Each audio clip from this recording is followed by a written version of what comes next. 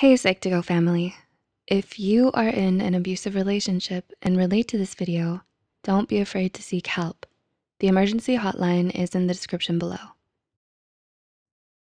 When people talk about abusive relationships, they usually think about their parents or a romantic partner. However, being in an abusive friendship is just as real and just as serious a struggle, and it's unfortunately one that's often overlooked by many. Abuse can be difficult to recognize when it's coming from a friend, as it can easily be excused as a bit of good-natured teasing or tough love. With that being said, here are 7 warning signs you may be in an abusive friendship. 1, they intimidate you. Do you have a friend who's constantly intimidating you just to get their way with you?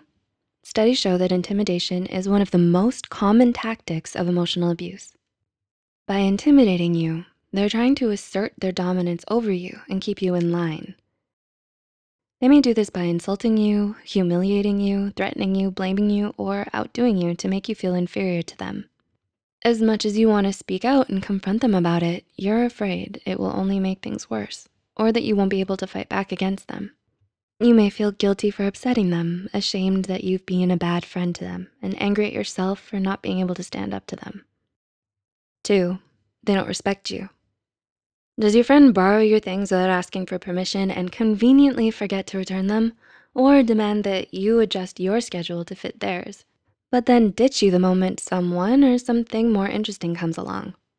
If you answered yes, your so-called friend may say that they love and care about you, but in reality, they don't respect you. As seen in studies conducted by researchers Dr. Meyer and Dr. Coulter, when your friendship lacks the basic and fundamental element of mutual respect, it can quickly turn toxic. They may belittle your opinions, your beliefs, your choices, and your preferences. Your voice doesn't matter to them, and they can't be bothered to care about your feelings either. 3, they don't listen to you. Does your friend make you feel ignored or invisible all the time? Do they often dismiss your opinions without so much as a second thought, or disregard what you have to say? A lack of open communication and understanding is another very telling sign of a dysfunctional friendship. They never take anything you say seriously. They hardly ever ask what you think or how you feel about something, and they don't value your perspective or your ideas. Your communication is largely one-sided. They expect you to listen to them, even though they never do the same for you. And it shows a glaring lack of empathy, respect, and consideration on their part. 4, they don't show remorse.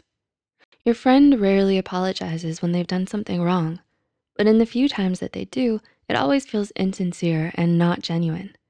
They're not afraid to break your things, betray your trust, or hurt your feelings because they think that one simple sorry will fix everything.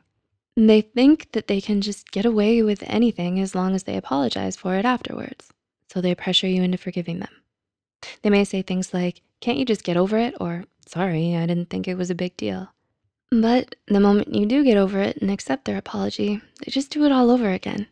If this is the case, it's because they were never really sorry in the first place. 5, they're overly possessive of you. Does your friend want you to be their friend and their friend only?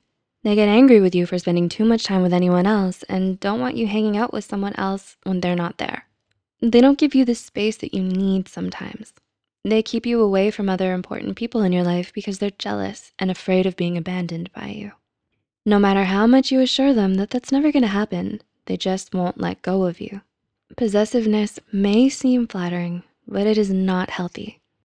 6, they're overly dependent on you. Does your friend always depend on you to help them out of a tough situation or clean up the mess they've made, regardless of whether you have things to take care of in your own life? They rope you into all of their needless drama and wanna keep you at their beck and call 24/7. Studies show that codependency is an unhealthy friendship dynamic, and it often leads to a damaged sense of identity, lingering resentment, and self-destructive tendencies. They selfishly take up most of your time, energy, and attention. They ask you to attend all their needs, but never once think about yours. 7, they can't be trusted. Finally, your friend can't be trusted at all. You've caught them lying more than once and always try to talk their way out of it by gaslighting you. They may say things like, "Oh, you must have misunderstood," or "Maybe, I don't remember that." They break their promises, gossip about you, and share your secrets to other people. They have no problem taking advantage of you or sabotaging your chances of success if it means they can get ahead. Do you relate to any of these signs mentioned here? Do you think you might be the victim of an abusive friendship? Let us know in the comments below. Being in an abusive relationship with a close friend is hard to come to terms with because most of the time they don't start out that way.